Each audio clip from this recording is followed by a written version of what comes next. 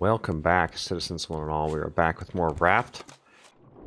Let's talk about how to catch animals. There's 3 types of animals to catch in the game. The llama or alpaca, whatever it is, the goat, and the clucker. So eggs, milk, and wool. We're going to come onto this little island here I just found, and we're going to catch this alpaca. So once you have the net gun as well as some canisters or cartridges, you can kind of capture animals anytime. They're pretty easy. Lead a little bit to the front.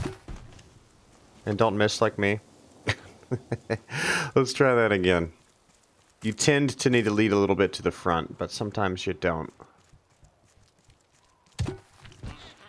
And we got him. If you can believe that. Shot at the last one. Then you press E to pick up. You can name him while pressing R. I like how this guy's fur looks, so we take him back to the base here. Nice raft. And that is catching animals in a nutshell. Pretty easy, pretty simple.